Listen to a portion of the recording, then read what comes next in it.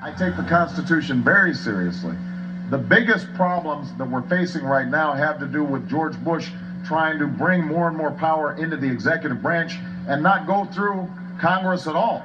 And that's what I intend to reverse when I'm President of the United States of America. One of the first things I'm going to do is call in my Attorney General and say to him or her, I want you to review every executive order that's been issued by George Bush, whether it relates to warrantless wiretaps or detaining people or reading emails or whatever it is. I want you to go through every single one of them, and if they are unconstitutional, if they're encroaching on civil liberties unnecessarily, we are going to overturn them.